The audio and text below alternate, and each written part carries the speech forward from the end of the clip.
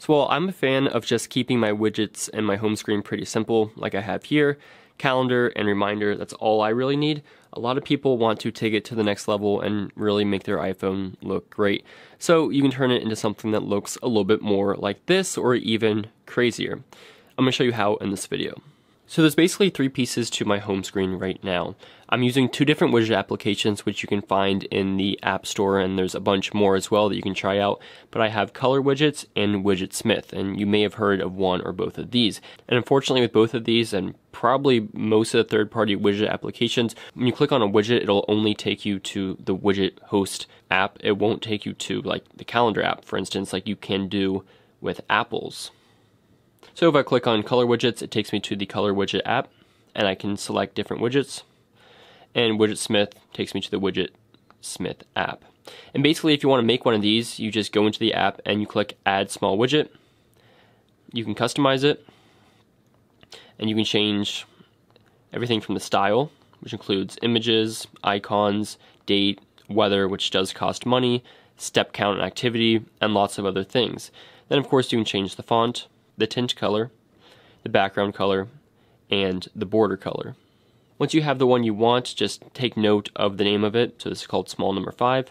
Then on your home screen, you hold down, you press add. And for instance, since this is Widgetsmith, I'll click Widgetsmith, I'll click small, add widget to my home screen. And then when I go into there, I can click edit widget, and I can choose which one I wanted. So for instance, this one is small number 5. And it's the same process for pretty much any widget that you're going to be adding to your home screen. So here I have the color widget up top, and I have it in this kind of green theme. Then I have a Widgetsmith icon down here, and this is just an image. And then I have 4 green applications, 2 of which are just the normal applications. So you see this is the Boston Tea and the Cash App. But what I also have is 2 blank icons, which are actually Siri shortcuts.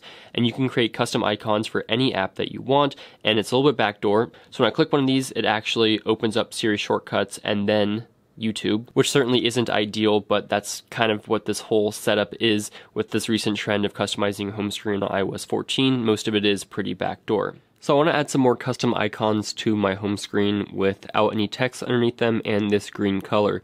So I'm going to go into Shortcuts, New, Add Action. I'm going to search Open App. Click on that. Choose the app that I want, so we'll do YouTube. Okay, then you click the 3 dots and then the icon. I'm going to make sure it is the green color that I want. We'll make it this shade. And then for the glyph, I'm going to make it something video related. So there's this little play button. Click Done. Add to home screen. And here, if I wanted to put a custom icon, I could do that by taking a photo, or choosing a file, and then you can download images from the web to use them here. So for instance, if I wanted to use this icon, I could, but I don't, so click cancel. And then you can also clear the text for a super clean look. Click add, and then you can see it on the home screen. So I'm going to take away over here for a nice clean icon. And then finally I have another Widgetsmith calendar under here. So you see I have some custom apps, custom widgets, custom photo, and more. And it's a pretty simple effect. There's a bunch of different widget apps that you can try. You can add different widgets to your home screen. You can customize different applications and do whatever you want.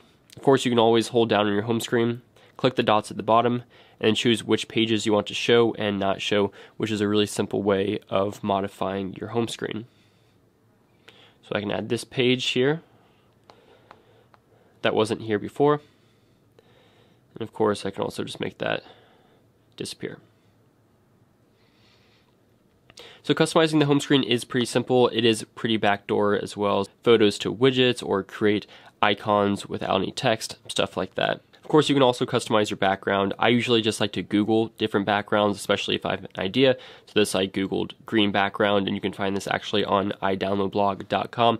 And we also have a couple of articles on idownloadblog.com talking about customizing your home screen with iOS 14. So this is a pretty simple process. There's not too much to it. Let me know if you have any questions and leave those down in the comment section below. Thanks for watching.